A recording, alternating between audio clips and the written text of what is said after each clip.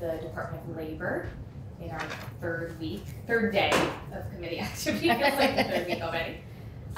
Commissioner Harrington, it's great to have you and your team.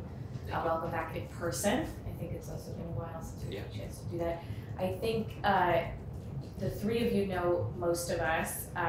You may or may not know Senator Harrison. So I don't know, Senator Harrison, you want to introduce yourself quickly? Good morning. I'm representing Windham County. I live in Brattleboro.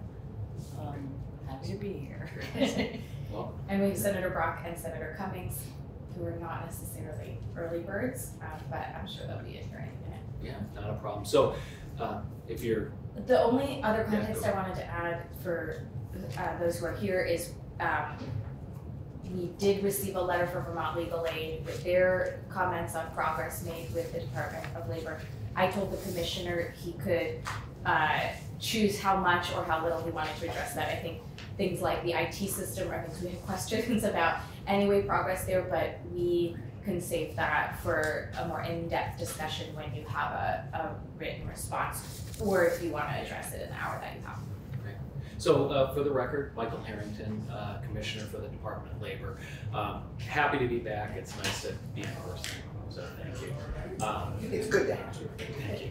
Hello. Hello. I'm sorry. I No, not a problem, Senator. Not a problem. So we're just doing introductions. You didn't miss anything yet. I've been with the department since 2017, first as the deputy commissioner, then as the interim commissioner, and then was permanently appointed in June of 2020. With me today, I have Cameron Wood, who you may know as our unemployment insurance director.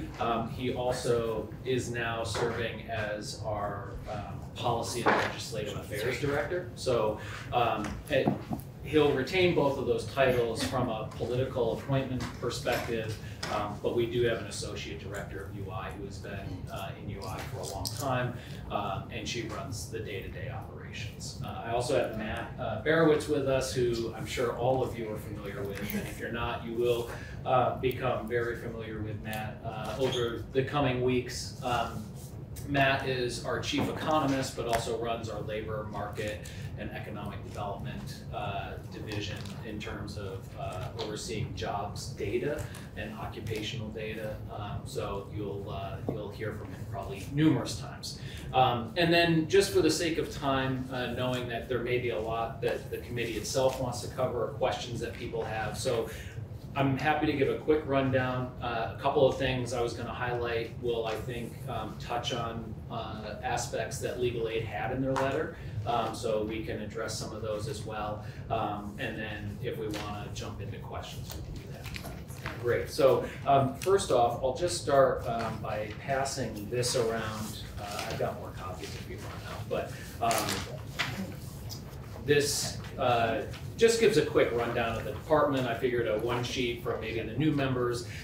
It gives our 4 divisions. It also highlights the wage and hour unit, which is a statutory program that I think is critical. Oh, yeah. So one's on cardstock. Did I get the fancy one? You got the fancy one. And then it gives again, as most of you are very familiar, but it just gives a very high level of the department. The department sits at the cabinet level with the governor, like many other agencies and other departments. We operate our workforce development division, our unemployment insurance program, the labor market information division, workers' compensation, and safety. And under safety are things like VOSHA, Project WorkSafe, passenger tramway. And then again, I highlighted the wage and hour unit because they're really charged with labor protections under the law for employees, especially around unpaid wages predominantly. It gives a breakdown of our funding in terms of look at how much we receive in federal versus general fund, special fund, and interdepartmental funding. Obviously, we've been predominantly federally funded for a long time. I will say that there has been a recent shift in that breakdown just in the past 2 years, as you can imagine. So I would say our percentage at one point was as high as 85 to 86% federally funded. You can see that has changed, and that's predominantly because during the pandemic, there were additional funds through the general fund that were allocated to the department to cover some operational components, as well as some additional funds for ongoing workforce development efforts. And then the statewide map there on the bottom left just shows the fact that we have a number of regional offices around the state. The green ones are essentially what we consider our hub locations. Again, they cover all of the state, and then we've had some small satellite locations. Those aren't always marked with a physical space. Most of the time they are, but sometimes it's a partnership we have where we have staff there on a regular basis, but it might be a space we share with CCV or work out of a library or something like that. But those are the communities or areas where we provide direct services. So, Michael, there's a huge desert here in Springfield and White River Junction where I thought we had hubs. Yeah, I mean, so this is a general representation. We don't have a hub there, we have offices there. So we have a Springfield office, we have a White River Junction office. The White River Junction office literally has, for as long as I've known the department, only had 2 staff people in it. Yeah, it's pretty and we have a rule that we don't have people staff an office by themselves. In most cases, you get one call out that closes an office for a day, and we shift staff around. So we, again, are looking at other ways that we can maybe not operate in our own siloed office, but be partnered with another organization or institution in that area. So then we don't have to worry about one person calling out and having to close an office. Do you have a good example of that? Like where we have partnered? Yeah. Sometimes, so what we've been looking at for a little while has been partnering with Folk Rehab because we serve some of the same individuals. So it's in Bennington, Vermont, where it is one of our larger offices, but we do share a space with Folk Rehab. So it's been a great tag team effort because we're able to share resources and supports and make sure that there's more continuity when the client comes in. But then we're also looking at, in Springfield at one point, for a long time, we're not in a state office building. We had looked to move to potentially a state office building, but also looking for space with CCV, right? So again, that would be another potential type of partner. But right now they're in the state office building, aren't they? They are, we are not. So we're in a Springfield office. We've had, again, more. So what ends up happening is, and I didn't put it on this sheet, but I'm assuming most agencies and departments are struggling with the same thing based on what I've heard. I mean, we run anywhere between a 20 to 30% vacancy rate at any given time. So coming out of the pandemic, we were just decimated. A lot of turnover, a lot of churn. Matt can talk about what that looks like at the statewide level.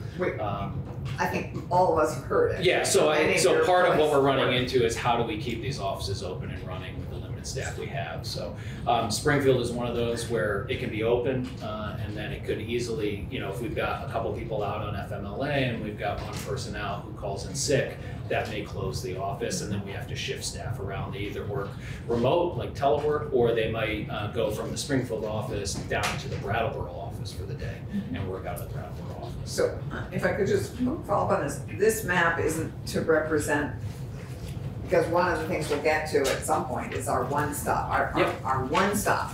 This whole notion of going to one place regionally where you have your workforce development help, you get UI help, you get anything that touched the department.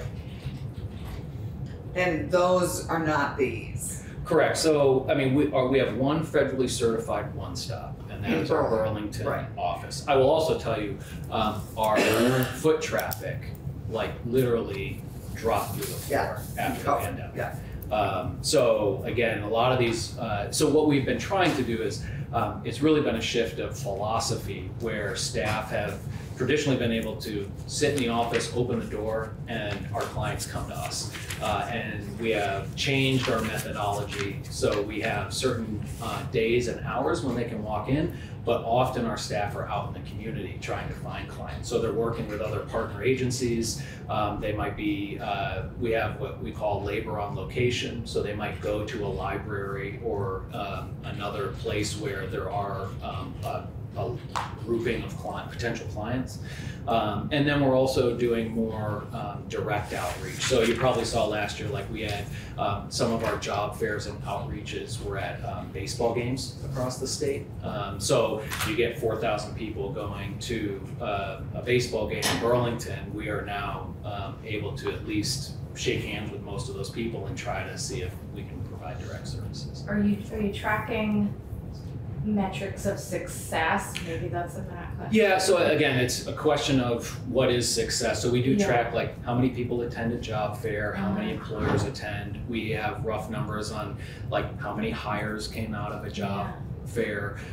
We do most of our program, and I was going to get to this, but the challenge we run into is that right now workforce development, there's all the things we would like to do, and then there's what we're required to do under the federal government. And so what we end up struggling with is like new initiatives, innovative thinking. They don't always fit into the federal box that they like to put us in. So, you know, we have a number of metrics we track for the federal government, for the U.S. Department of Labor. So most of our funding is all based on enrollment in programs. So it's not just enough to have a connection with somebody, we have to try to get them enrolled. And you hate to boil it down to numbers and dollars when you're talking about people, but that's where most of our federal funding for workforce development comes from, is through enrollments in our programs. I mean, numbers are helpful too, right? Yes, I think if the numbers I heard are correct, we have 24,000 open jobs in the state, and you know, are you coordinating across other agencies to really tackle that number sector by sector right now? We are. I mean, I would say it's a little bifurcated, just because, you know, programs get designed based on where the money is and where the resources are. So it's not as maybe braided or interlocked as we would like. I think the State Workforce Development Board is a key role in convening those partners and talking about statewide strategies. And I'm looking at Senator Clarkson because she sits on the board. But as we only meet quarterly, it's sort of a little. And I think there's a desire to make the board, again, much more of a driver around identifying priority sectors, identifying kind of a uniform or cohesive approach to how we tackle getting people into jobs in particular sectors. Again, our enrollments, like many, are very low because the number of people who actually need services is very low. Actually, the number of people who need services statewide in terms of everything that we know people need services on is high. Well, again, when we talk mental health to travel to all that. But when we talk about jobs and joblessness, you know, the number of unemployed Vermonters and the number of unemployed Vermonters collecting benefits is historically low. Yes, and so that is true. That service, but not services as I think we all think. Correct. Yeah, and I was thinking more about job seekers looking for jobs. Right, and to follow up on her 24,000, how many are on UI? Currently, Pulling it up right now. How many are what? So on UI, on unemployment. Just I'll throw a caveat out there because I like to help Matt out here. So there's a misnomer or misconception. There's the number of people who are unemployed, and that makes up our unemployment rate in the state. Yes. So the current number of unemployed Vermonters is 8,000. 8,400.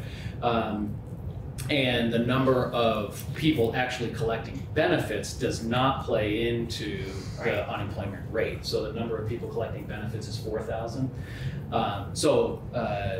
Again, it's about half the number of the, little less than half the number of the actual number of unemployed Vermonters. It is, this is our busiest season in UI, November through March, because of seasonal layoffs.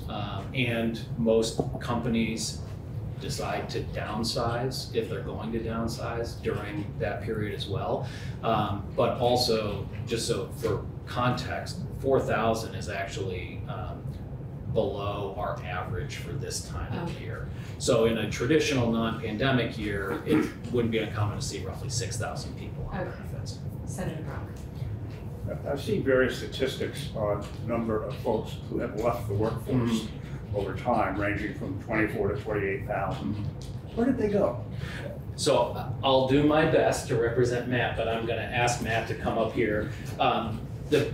The number one contributing factor is they aged out of the workforce in one shape or another. Most of them were beyond retirement age, so they were staying because they loved their job. It was easy and when it became complicated with the pandemic, they used that opportunity to exit the workforce. Many were at retirement age, and many were close to retirement age, and a lot of places also looked from a financial perspective, offered early retirement. So there are many other factors. I'll let Matt jump in, but most of it is around retirements. Yes, good morning. Matt Gerowitz, Director of Economic Labor Market Information with the Vermont Department of Labor. Right now, relative to before the pandemic, our labor force is about 20,000 people less than where it was. So we have recovered. For a while, we were 30,000 down, but we did see some positive re-entrance back into the labor force over 2022. At least that's what our best information is. I've seen national studies that estimate about 75% of the labor force contraction is related specifically to demographics. So if you line up the baby boomer generation against the calendar, the leading edge of the baby boomer turned 65 in 2011. That means the leading edge of the baby boomers turned 75 in 2021. You know, if I had some nice pictures and graphs, I could point where you can see this trend that happens, because the recession that happened in 2007 was a bad one, right? Where housing prices, stock prices, they all went in the tank. And if you were planning on retiring then, you'd say, whoa, this isn't a good time, I'm gonna stay in the labor force. So 2009, 10, we actually had this kind of like pent up demand for retirements until the economy improved. However, this recession, housing prices, asset prices, stock portfolios through the roof. So if you were close to retirement now, a lot of people said, this is gonna be my exit, you know? And so, though we focus on demographics a lot as it relates to labor force, I think it's really important to kind of look at that kind of grab bag of catch-all concepts that make up the other portions. And what we're seeing is that a lot of times that is people with less than a college education. That's a population that typically gets hit hardest during economic downturns. And that is one of the populations that really hasn't recovered or returned to the labor force. So when we talk about downward pressure in the labor force outside demographics, that's a population I really zoom in on. And that can present itself in a number of different socioeconomic characteristics, race, ethnicity as well, but particularly people less than a 4-year college education. There are other indications that some people have gone down to 1 income earner instead of 2 in the household. But you know, I think from just a big statement, I really look at the people with less than a college education. That's where they're showing a tremendous amount of that they haven't returned to the labor force as they were pre-pandemic. Well, one of the major issues that I think is a concern of this committee is how do we replenish the labor force? And that, I know, is a direct function of the Department of Labor, but I'm wondering if the department has any thoughts along those lines. So it's definitely going to be a joint effort. I think the traditional, we need to make sure we're training and retaining those folks moving through high school, coming out of college. So there's a big effort on making sure we've got the right training programs in place to make sure we have the skills to meet our employer needs. There's the marketing and recruitment aspect. So some of that is with us. Most of it is at the Agency of Commerce when we talk about like outward marketing and recruitment of people or incentivizing people to move to our state, which you've heard the governor talk about as well. This committee has pioneered. Yes, correct. It came out of this committee, the relocation incentive program, right? So, and a number of others. So looking at untapped markets of individuals. So I'm curious, and I haven't really had a deep conversation with Matt about this either, but eventually we'll see some correction probably coming through this whenever this next economic downturn occurs. The number of available jobs or businesses looking to grow may contract as well, just based on historical knowledge. So the demand for workers will be less. That's not a solution, but I think we're keeping a close eye on that. So I think, again, it's making sure that people who are here stay here, and then making sure that we're also replenishing, or I attribute it or equate it to a leaky bucket, right? So what are the factors that are causing people to leave the workforce? So it also may be other challenges. I'm sure we'll talk a lot in here about things like childcare and other barriers that prevent people, housing, that prevent people from either relocating to Vermont or prevent them from returning to the workforce, right? I have no doubt that some of the folks Matt talks about in terms of where they've gone to a single income household is because one of the wage earners needed to make a very difficult decision to leave the workforce in order to care for a loved one, care for a child, because they couldn't either find childcare or couldn't afford childcare. Is there, and I feel like we always just want Matt to stay in our room all the time, but anyone can answer this question. Are there things that make Vermont's labor issues unique in the rest of the country? It sounds like this sped up the demographic shift. Nationally, everyone's struggling with childcare and housing, but are we a unique outlier in any of those areas or others? That's a great question, and I'm not 100% sure on that. And I've tried to do some thinking on this. What makes this economic recovery from the COVID recession so different is that the competition for labor is really heightened across the country. And even as opposed to what was happening in 2007 through 2010, where it was all urban. It was urban-based economic recovery, and the rural parts of the country were hollowing themselves out as everyone migrated into urban settings for opportunities.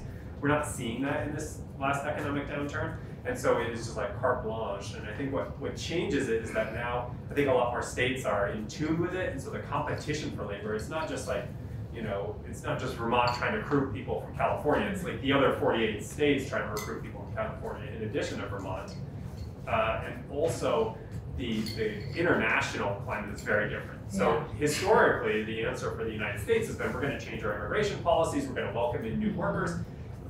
The US, for many people, is no longer the primary destination of choice. And we're seeing that Canada is taking measures right now, saying that we're going to prevent people from out of the country buying houses in Canada. Mm-hmm. So what I'm hearing in the latest news. So so it is going to be interesting to see. But I don't think there's so what makes Vermont different. Two things that I've heard. One is we certainly went into the pandemic with an older workforce. Yes. So that made us more susceptible, I think, to the challenges of the pandemic. It also makes it harder for us to recover because many of those people aren't coming back to the workforce after the pandemic. The other thing that's pretty unique to Vermont that I've heard, and this is just anecdotal from my counterparts in other states, many other states are having to incentivize people to go back to work, right? So they left the workforce and they're still at prime working age and they are having a hard time returning to the workforce. We know from our numbers that that's not the case here in Vermont. I mean, certainly there are people we're always trying to reemploy, but when you look at other states, our unemployment rate is extremely low. The number of people, they're having to think of incentives not to get people to relocate, just to go back to work. Yeah. And we have not necessarily had that same situation. So Maine, as we know, has a similar demographic. How much, Matt, do you work with the Maine numbers? Because they would be interesting to compare, to go to Keisha's question about, who would, are they having a similar, my guess is it's almost exactly the same picture. Is that? 100%. I just co-presented with the LMI director in the state of Maine. CCB put together a New England-based forum, and so I invited Maine and Connecticut, so the three of us co-presented all together. And looking at Maine statistics, it's fascinating because, I can speak and interchange Maine and Vermont, where our labor force participation rate used to be very high in Vermont. We used to talk about it all the time. We had a highly educated population, our labor force participation was higher than the US. COVID happens, it drops down significantly, and then it's just kind of like slowly climbed back, but basically plateaued. The growth is no longer happening, and Maine is the same. Most states like New Hampshire and other states, they're continuing to see a rise, even though they might not be back to where they were pre-pandemic as far as labor force participation. But Maine is that same, where it just looks, very static as far as labor force participation is concerned. Again, demographically, race and ethnicity, age, very similar population. So, it was interesting that, and Connecticut, how's Connecticut doing? They're a little different as far as a New England state. They've always been kind of an odd state. I've never really got my hands around Connecticut's economy. Well, half of it's skews to New York, and half of it's centered in Connecticut. And they have some large defense contractors, is my understanding, in there, which can really boom and bust them based on who gets contracts. Right. Speaking of immigration, we're hearing from newer parts of Vermont that have accepted Afghan refugees that they want more of that. Now they have the systems in place. They're not as a Brattleboro is a great example. Are you all participating in more kind of refugee settlement oriented labor? So we took a pretty heavy role in the last year and a half. So we actually have a foreign labor program manager within the Workforce Development Division. And we've assisted both Brattleboro, and I'm never going to remember the acronyms, but there's one in the Chittenden County area, there's one in Brattleboro, and then Brattleboro is also helping Vermont, or for Bennington, which I'm from Bennington, so my mom was actually one of the individuals that was helping with the resettlement of some of the Afghan refugees. So that actually gave me a very unique perspective into the challenges they were facing. So we've given some significant funding to the Brattleboro Development Credit Corporation, as well as the organization that's in the Chittenden area. So we are involved. It's interesting because there is a certain number of benefits and entitlements they receive from the federal government through that comes out of the office, the relocation office at the Agency of Human Services here. So they're entitled to a certain amount of benefits first, and they have to use those benefits first before they shift to using our WIOA benefits. But some of the items that we're able to help with are probably pretty unique to these types of populations. So obviously things like translation services is a big one, but we can also help. So if, for instance, this was a new one to me, if someone is looking to become employed and they need dentures, right? We can actually help cover part of the cost for them to actually go see a healthcare professional to receive, dentures, or something like professional clothing, right? So if they are doing interviews and they need new professional clothing, we can help. And that's all federal. Well, it comes through our WIOA because we certainly aren't affording dentures for the rest of our population. So those are, but again, with somebody getting dentures. I'm thrilled somebody's getting them. It's just, but it all comes out of they get a certain amount allotment of funds and benefits when they transition here, and then when those run out, then we're able to help with things like if they're going through a training program and they need to acquire their own tool set, we can help cover the cost of tools, things of that nature. So and how about training? Oh, training too. I was going to say that's one of the big pluses. Yeah, so that's I was kind of counting that as an obvious one, but probably I shouldn't have assumed that. But things like on-the-job training, apprenticeships is a big one.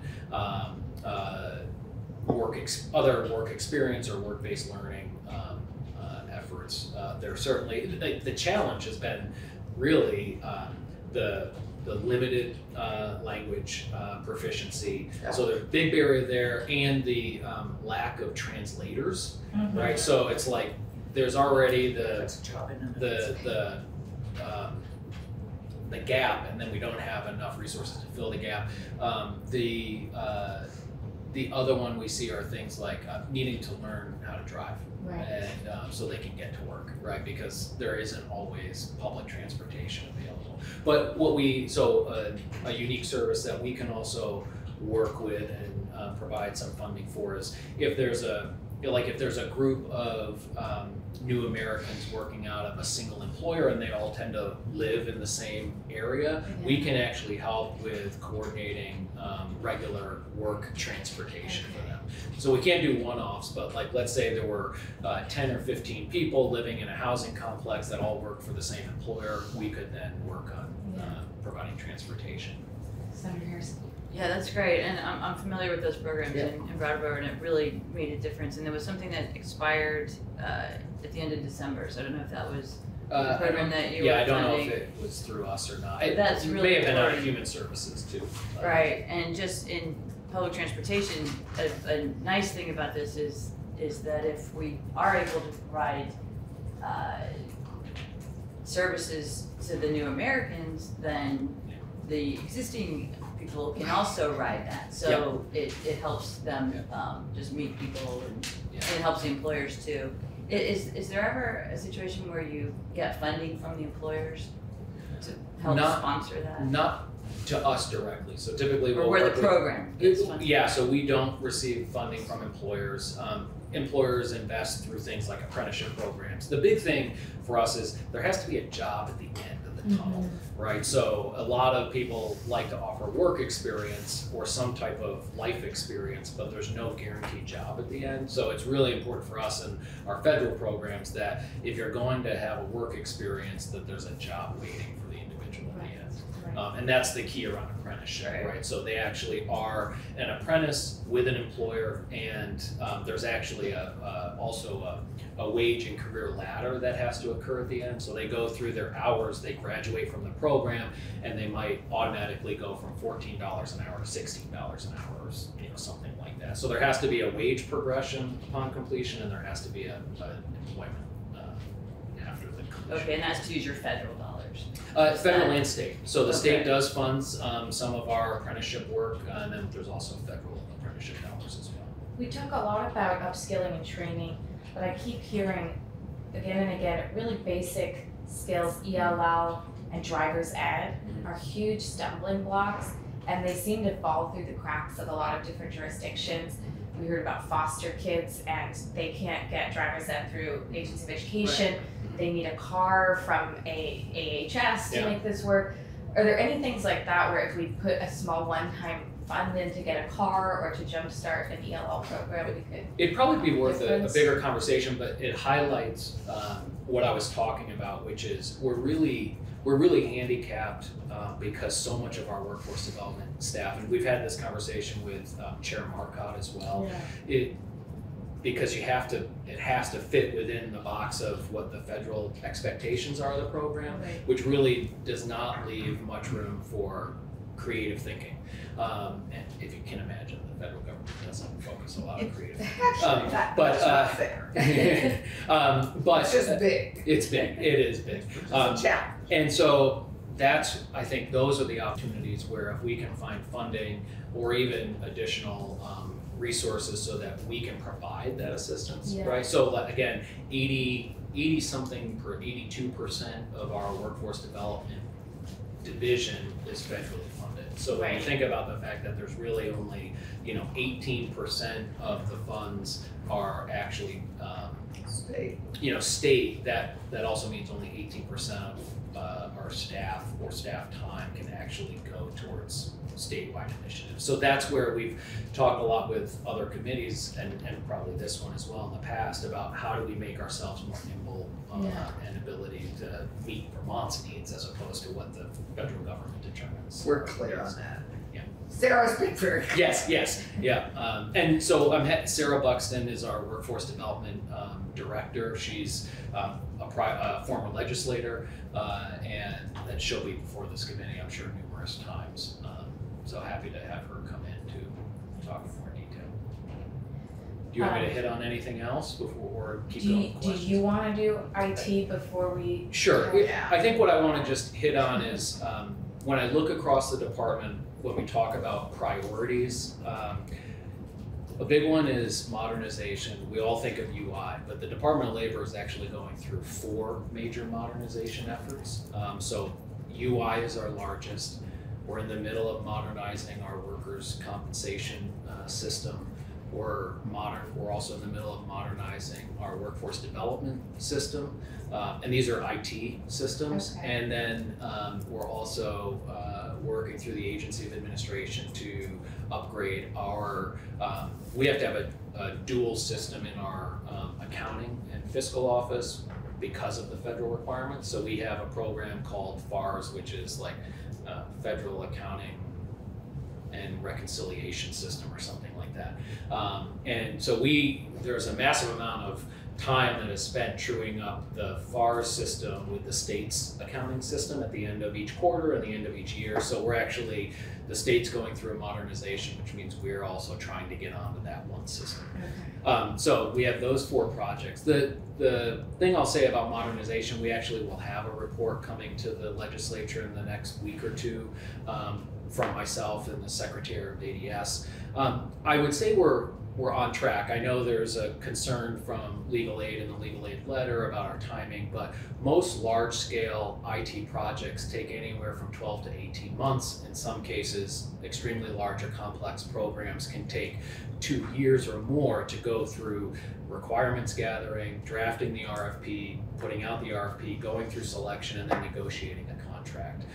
So I know legal aid is concerned about the fact that in March we put out the RFP and it hasn't gone anywhere. That's not necessarily accurate. There's been a lot of work and negotiation that's been going on behind the scenes. So we have to go through and score what, in some cases, what was the largest response we got? It was like 800. Yeah, it was like 800,000 pages. Do you want to introduce yourself Yes, for the record? for the record, Cameron Wood. I'm the Policy and Legislative Affairs Director for the department, also the Unemployment Insurance Director. The largest RFP we got, I think, was close to 1,000 pages. Right, so there's a massive amount of review that has to happen. One thing, and I think many are familiar, unemployment insurance is probably right up there with healthcare when we talk about complexity, because you're talking about eligibility, and you're not just talking about eligibility once, you're talking about someone has to certify they're eligible for each week they receive benefits. And so there's a whole number of federal checks and balances that have to happen. So we have put out the RFP, we've received the proposals, we've gone through and reviewed and scored the proposals, we've gone back out to the top vendors to ask for what's known as a BAFO, or best and final offer, to see whether or not we can reduce some of the cost on those, and then we will come together and identify who we believe the top vendor is, and that'll probably happen in the next month. The best and final offers are due back on January 19th. So I would say within the next 2 weeks or so following that, we'll make selection, and then we start the actual negotiation process on the agreement, which is it's a $35 million project, so it's gonna be an extensive contract negotiation. So again, we're well within the time frame for contracting through the state, but it does take a long time. And then you're talking about probably another 3 years of development and launch after the contract gets signed. And I'm happy to come back and we can talk about it another day, but so I sit as the chair-elect for the National Association of State Workforce Agencies. Their priorities are workforce and UI. And so they have a UI integrity center and data center, so they do a lot with UI technology.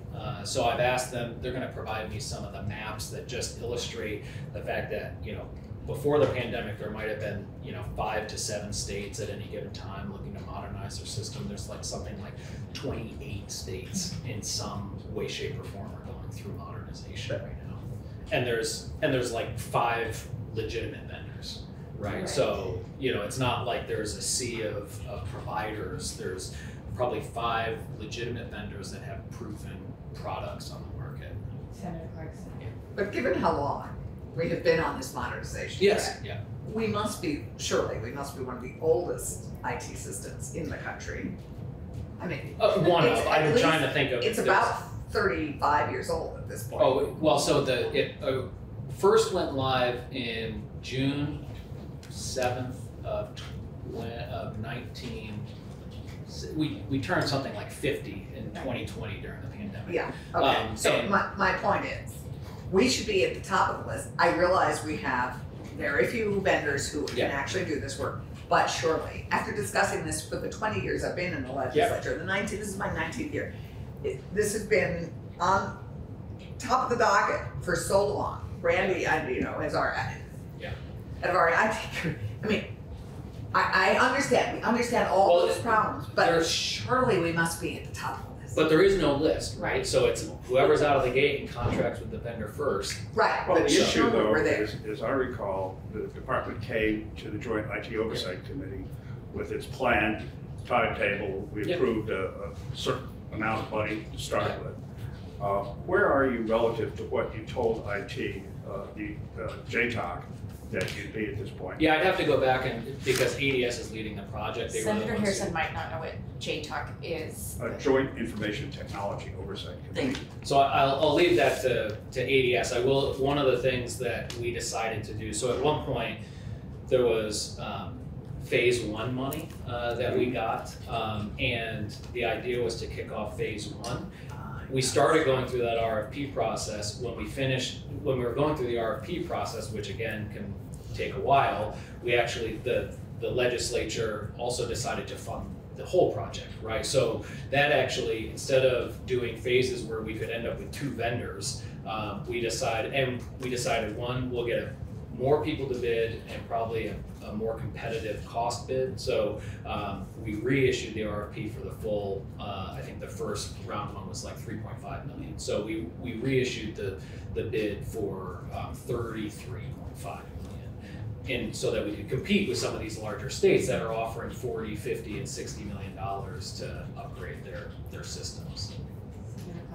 I mean, and Wendy is a new member, and the rest of us, I mean, when you talk about how creative we can be and the challenges the feds have, our creativity, quite honestly, as you know, has been hampered by our inability to have a modern IT system. Yeah. So we have tried, as you know, to be fairly creative, particularly during the pandemic and now going forward, particularly about UI, but on many of the issues that touch IT. Yeah. And our creativity has been hampered by But there are many big time. there are many checks and balances in the contracting process, right? And so some of them are state requirements, some are requirements that have been put in by prior legislatures. So there are just, I probably shouldn't say this, but we are one of the more complex states when it comes to contracting. So we move exceptionally slow. And we have many hoops to jump through when we do large-scale contracting. I'm not saying that that's to our detriment. It probably saves us a lot of money in the end because we do a lot of checks and balances prior to contracting, but it slows us down. And so there are Our other concern, I think, more than anything else, is whether or not there is an appropriate sense of urgency. Yeah. We know, as we look at some of what happened during the pandemic, that we've had some disasters and near disasters, and there is a major concern that this is going to fall over on its side. So, I mean, there's no one who would love to see a more Right. modern system than the people at the Department of Labor. I understand. You know, but I think our job is to keep the Yes, fire lit. absolutely, and I totally respect and understand that. So we're happy to come back and talk about that at any time. I would bring ADS, Agency of Digital I think it's Services. worth doing. I Yeah. think it's Yeah. worth doing because Yeah. this is such a critical system. Yeah. And we don't know if we're going to have another major problem like we had in the pandemic tomorrow. Right. And will the department and its systems be able to react? Right. And is there at least one person still alive who knows the code? Yes. There is one person. Well, there is one person. Save them. Well, and they can't retire. yeah. That And you know this, and I'm more sharing just for general knowledge. You know, it's one thing to say, hey, the system was built using COBOL code. It's another thing to say, and there's somebody who actually knows how it was designed, because they also have to understand how unemployment insurance works. They can't just pull a COBOL coder off the street and say, now do all these things with the system. The only other thing I wanted to touch on, and we can keep going, I know we've got a few more minutes, Oh, but that's gotta- when we talk about priorities, you know, it came up in the legal aid letter, but I just want to articulate here on the record, you know, equal opportunity, accessibility, equity, non-discrimination, those have been priorities for the department even prior to the pandemic. We are looking at a number of different ways. We've made great strides in our workforce development division to ensure we're meeting all those marks. Our focus has been on, but is also turning towards unemployment insurance to say, how are we ensuring that we are doing everything we can to ensure that we're providing our UI services in an equitable and accessible way. The department has developed a new position called an Equal Opportunity and Accessibility Manager, which we're actually in the process of recruiting for right now and hiring. So again, that a lot of the things that were articulated in the legal aid letter will actually be the responsibility of this individual. We are one of the only states that doesn't have a dedicated EO manager, so that was an initiative we started talking about early on. It's just, again, when the pandemic hit, kind of, there's the requirement, the things you have to do, the things you'd like to do, and this falls probably somewhere in the middle. And so we've been moving that process forward. We've also had a lot of turnover in the department. So, you know, we were working on a communications plan in UI for making sure we're not only offering the services, but making sure the claimants and individuals are aware that the services exist. So part of it is offering the services. The rest is also making sure there's enough awareness out there. So we have a communications plan underway. Our communications coordinator actually left and took another job. So we're in a search for a new communications coordinator, actually a couple wanting workforce development as well. So there's, just so you know, those remain and are also top priorities for us in this year, and we'll be focusing heavily on those. We would like to meet that person Yeah. when they're hired. I think it's before May. Yeah. Sure. From what I'm hearing you say, I mean, it's not an afterthought. Who the people entering the workforce, the demographics are, you know, foreign-born, people of color, people who want a safe, diverse workplace. So I'm glad to hear that's a priority. I'd also highlight too, there's specific money that all states got. They have to apply for them, but as long as the application is approved, we went through one round of application. We're going through another one with the federal government for an equity grant.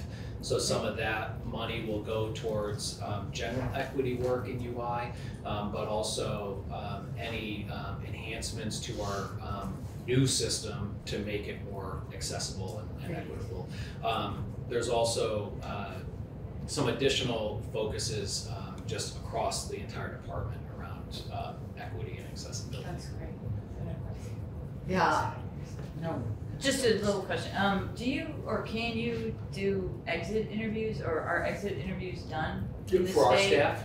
For, yeah, as So- many people as you could collect, Yeah, so right? Because that would be good data. So one of the other priorities, it's actually the next one on the list, was within the department, we've also set out and embarked on a mission of improving the overall culture within the department, and we established a new purpose statement and principles.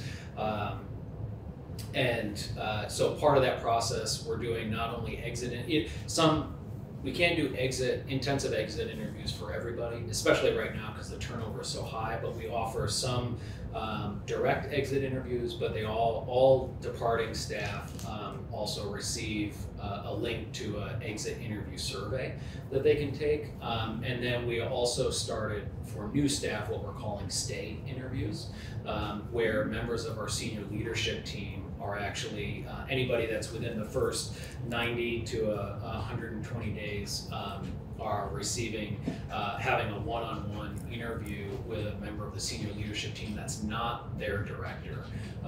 And so they are, you know, just asking them, how's it going? Do you have all the tools you need? Are you getting the direction you need?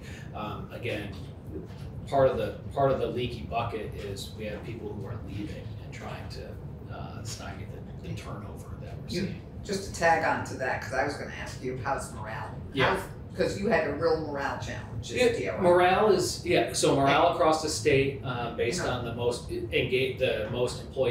recent employee engagement survey is low. In the department, it's extremely low. Yeah. I think we are, the pandemic may be over, but the crushing factors that came with that have not subsided. So with a high vacancy rate, an extreme number of audits that are going on. I mean, I think in the past year, Cam, how many audits have we gone through, would you say? In the past 2 years for unemployment insurance, I'd say we've gone through at least 10. Intensive audits. And those are initiated by whom? Anywhere from the required state audits, the auditor's office, or the federal government. So like just in the last 2 weeks, we launched one audit and we got a request from the Office of Inspector General at USDOL to launch another audit. So again, it's like every month or so we're getting new audit requests. Are any of those audits related to improper payments or fraud? Most of the audits that we have had with the Office of Inspector General and with USDOL are either directly related to fraud or have a fraud component. Yes, sir. And do you at this point have a number through the most recent year for which you have statistics of the amount of improper payments or the amount of fraud in dollars? I have information that I can share. I can take up your last 6 minutes with it. It is a very in-depth conversation. We could also share it by memo and then have a follow-up. Probably given the time that we have, sharing by memo at least is a first step, but that's an important piece. We've had discussions before about the issue, and I know the last time that we talked particularly about fraud that was related to that big blip that caused you to shut down. The department did not have any numbers, was not able to quantify to us where that stood. We also looked at the issue of improper fraud over time, and there was something like a $55 million amount over a 10-year period that was of concern that we talked about a year and a half ago. And I'd like to know where that has evolved since the end of that particular period as to what the trend is. We had some consulting work done focused on that entire issue, and debate on the quality of that work, that's another issue, as to, well, what's happened since then? And are we improving in terms of improper payments and the identification of fraud? Is what's particular concern to me.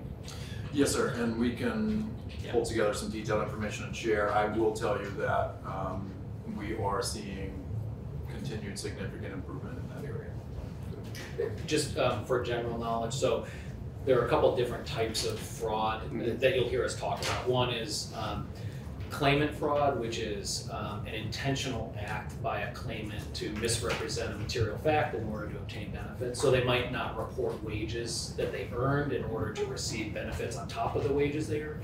The big one that we all are familiar with, I think, over the last year is identity theft fraud. So stolen identities from some other data breach, not related to the department. So again, Equifax had a large data breach. A lot of that data ended up on the black market and was used by what we call bad actors to file for benefits in a number of states. And then there's some additional components of fraud. You'll hear the term improper payments. Improper payments does not always directly relate to fraud, because improper payments could be that, again, we just improperly paid somebody based on, they weren't doing it maliciously, right? Like more information came to light, or something happened within the department where we issued a determination. That determination got reversed on appeal. So improper payments can be overpayments of benefits or underpayment of benefits. So again, just we'll cover all of those, I think, and try to articulate that. I was very insulted that you turned down my claim for my 2 weeks of work in the Alaskan fish hatchery. I heard about that. I think you should have paid me for this. And just for those listening at home, that was not actually fraud experience. No, I was more concerned that whoever filed it had my social security number and my birth date. And there's all kinds of things on every one of my bank accounts. Well, and No, I mean, that's a pain in the neck. I mean, so you're that's a all aware, huge I mean, problem. former Governor Howard Dean filed for benefits 10 times, Oh, under, wow. under 10 different social security numbers, but use the same name, Yeah. right? I mean, again, that's not, It was out there. you know, that was fraud, but, you know, the harder part is probably ensuring people that their information is getting used to file for benefits, and we're catching probably 99% of it right now, because we're literally going through and auditing each claim. And we have a whole fraud team, which we've never had before. But in most cases, there's a concern that the data is coming from us, right? So that they believe that our data is getting leaked out there, and that's how people are filing for benefits. And we have to reassure them that, you know, there's been no data breach at the Department of Labor, right? This is just somebody using your social, your date of birth, your mother's maiden name, and all of that history that's out there to file, probably not just with us, right? They're probably filing in 50 other states. But that also is an issue regarding the data modernization, because Yeah. one of the issues of data modernization is to build in tools Yeah. to catch these kinds of Right. things that would go through otherwise in our antiquated Yeah, system. so it's tools to catch it when it gets in there. It's tools like multi-factor authentication when you're logging in to secure the system. So you're absolutely right. So we have 3 minutes left, and then we'll be cutting into our break, but you might also have somewhere to be. We want to have you back, I think. And I guess the question is there anything you wanted to preview? Is there any time period where you thought it would be good to come back because you'll have a response to something or new data? Matt, of course, you know, and both of you, I mean, we just didn't give you the opportunity to share report backs, things like that. Yeah. I mean, I'm assuming you want us back, and maybe Sarah to talk about workforce development Yes. initiatives. And UI. And UI, trust fund. yeah. I mean, I understand our added benefit of $60 a week for all plans as just highest, Just maximum, yes ma'am. just maximum. So it's gone up, it would have gone to 608 and it's gone to 668 as a result. It was at 583. Yes, ma'am. Great. So that has actually happened, which would be nice. It was nice to finally learn that. We need an update on that. We need an update on aspects around it and on the trust fund and Matt's data, which we'd love to hear, which puts us all in such a good picture where we are. I was just gonna add, so Matt's team he calls it going dark, but essentially for 2 months in February and March, they essentially look back over the last calendar year and true up all that data. So that may be a good time, sometime either within that or at the end of that, to have them come back to look at the last year Right. in review. We also have the trust fund report that will be coming out, and so that may be a good time to have us back to talk about the UI trust fund. Is that mid-January? Is that after? The report itself is due the 31st. Okay. Yep. So maybe first week of February, is that too ambitious? Second week? Okay. So Perfect. first week of February, we'll have you all back in the chair. Did you want to just speak before that? That piece. Well, That's probably when we'll really open up the workforce development and labor chapter, because housing is gonna be and a how's big I think is subject. No, I realize. But just on the UI piece, because there's another piece on UI, the other COVID piece. Yes, PUA. yeah, right. PUA? Yes. Yes. Do we need updates on That acronym I did not know. Pandemic unemployment assistance. So it was one of the federal which was the programs. huge, The huge fun took one? up a huge piece of our time Yeah. over the It was, last. So that's the one even people who Yeah, are so paying attention. again, it was the most flexible of the federal programs. It essentially said if you were self-employed or an independent contractor, or if you could not work because of a COVID-related reason, you could receive benefits through that Okay. federal program. So I'm going to ask over this month, Senator Clarkson, if you could be working with our DOL partners to figure out what else we do need to hear as a committee. Yeah. I think that'll still be first week of February, but you can make sure we get everything we need. And we're asking for it. I don't know, I'm not sure I can get everything we need from DOL, but I'm gonna work on it. We will do our best. Yeah. And Cameron, congratulations on your new title and role. Sounds additive, but we're Ditto to grateful you. to have you. Thank you. during one of my stints in here, Cameron was our legal counsel. That's He was- That's right. Yeah, Ledge Council, How that's far where it you've began.